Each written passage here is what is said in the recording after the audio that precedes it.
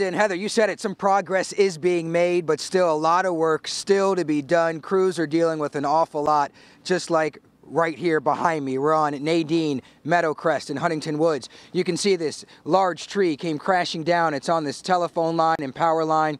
And if we come a little further down there, you can see that wire just dangling down here. Of course, this is somewhat of a dangerous situation. Driving around this neighborhood, some folks have power, others do not. Some are telling us tonight they cannot go another day without it.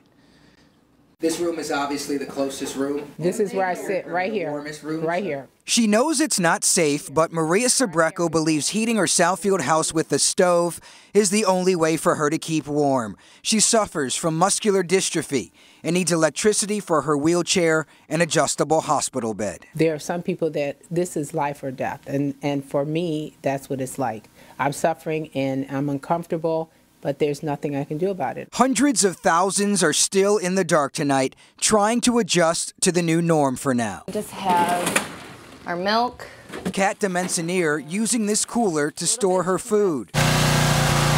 Others are still trying to figure out how to stay connected and charge their phones. We had to be prepared with flashlights. We had candles as backup just in case. But other than that, you lose everything. But inside Bella Vista Glen in Highland Park, seniors are wishing and waiting.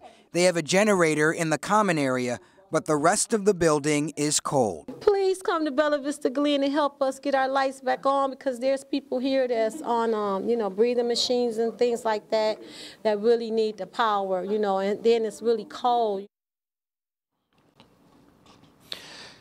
Of course, we know crews are working really hard, but a lot of people still demanding some help tonight. You can see this tree. This could take a long time before this is cleared up. And if you're quiet when you drive around these neighborhoods, you can hear the buzz in the air of generators.